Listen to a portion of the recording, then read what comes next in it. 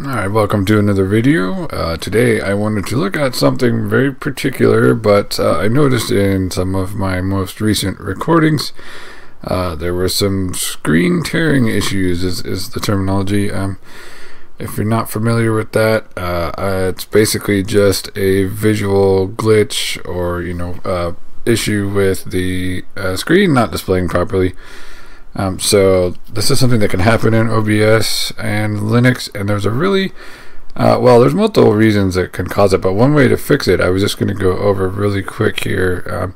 If you go into the Linux menu, and I'll just go to all applications because that's the easy way to find it, and you go down here. This will only apply to folks with NVIDIA cards, because you actually go into this NVIDIA X server settings application here, where you can configure your settings for your video card, and you'll see this opens up here and it has a whole bunch of different features and settings you can configure to your liking, but for whatever reason, the one here in the OpenGL settings, if you just click there and you see this checkbox here, it says allow flipping. So by default this is set to on. It says enabling this option allows OpenGL to swap by flipping when possible. So this option is applied immediately. So by default it's checked, and that, for whatever reason being checked,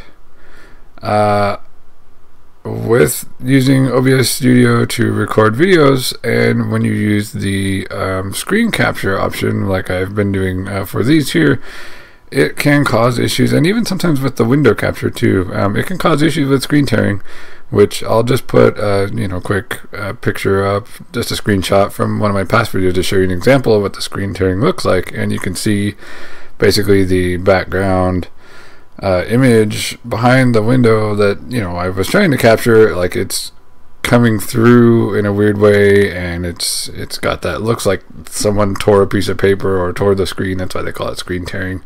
Obviously it's not desired behavior, so but this is one setting you can change, and just by unchecking this box here, the allow flipping, so basically you're saying no, you don't want to allow it, and then all you have to do is hit this quit button after that, and it will save the settings. It says the quit button causes the current settings to be saved in the configuration file, and then it tells you where it is, and that's it. And it says, do you really want to quit? Then yeah, you want to quit, and just uncheck that allow flipping box, and at least in my case that fixes the screen tearing issue, which is really bizarre setting. I don't know what that has to do with screen tearing. I mean, it's above my knowledge level, to be honest, but it's not anything I would ever use normally, like screen flipping, and I don't need that. So it's a very simple thing, and it can save a lot of hassle and headaches of trying to find out what the heck is wrong with the screen recording and all that. So I just wanted to make a quick recording related to that while I was thinking about it. It's something that I often forget to do on a new install of Linux, because it's so bizarre, and then I don't really remember to do it until I see a problem in a recording, and it's like, oh yeah, I forgot to set that to off, didn't I? So if you're having trouble with that with your own recordings on Linux, that's one thing you can try to maybe alleviate the issue. So if you enjoyed this video and you want to learn even more, you can find my books at bookstoread.com/Jonathan. That's books, the number 2, read.com/JONATHAN.